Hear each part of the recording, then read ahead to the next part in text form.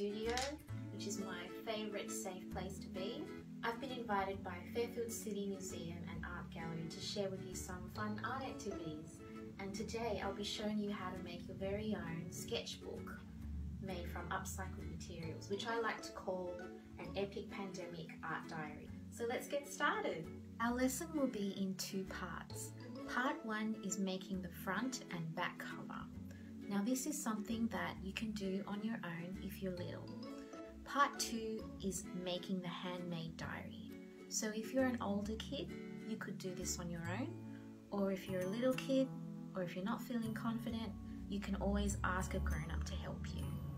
So for the front and back cover, you'll need an A4 sized piece of watercolor paper that's been cut in half, some watercolor paint, a jar of water, a big and a little paintbrush, masking tape, a tea towel or a sponge, and some salt crystals.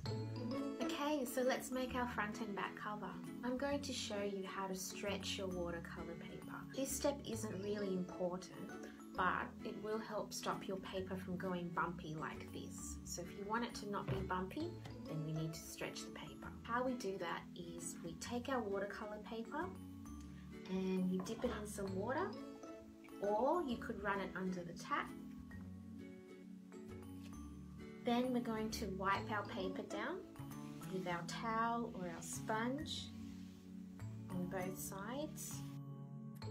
Wipe our table down so it's nice and dry. Then we're going to stick one side down with some masking tape right on the edge. And then we're going to stretch our paper and stick the other side down.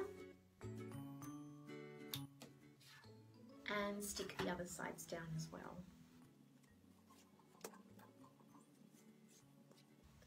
So as the paper dries, it'll shrink down back to its normal size and it'll stay flat even after we've painted on it. Now we do it for the other side. Now that our paper is dry, we can start painting. I'm going to show you a technique called wet on wet, also known as blooming. So we're going to leave the masking tape on until our painting is dry. And the first step is to flood your paper with lots of water using a big brush. But not too much so that it's like a puddle. Lots and lots of water. Next, using our little brush, we're going to drop lots of different colours onto our wet paper. And the colours will explode like fireworks and bleed into each other. So I'm using rainbow colours because they always make me happy, but you can use whatever colours you like. Try and think of watercolour like cordial. The more water you add, the lighter the colour will be. So keep adding colour until your painting is almost full, and give your colours some time to keep spreading. So if you want to try another effect, what you can do is add salt crystals to the watercolor paint while it's still wet. So what happens is the salt melts into the water and pushes the color around it outside. And then we leave that to dry. So this is what your paper will look like once it's dry and you remove the sticky tape.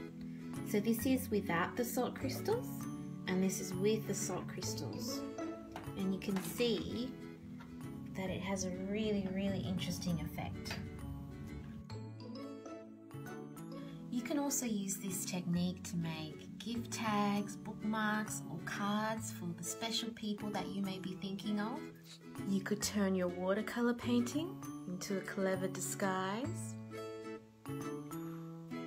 But for now, let's get started on our epic pandemic art diary.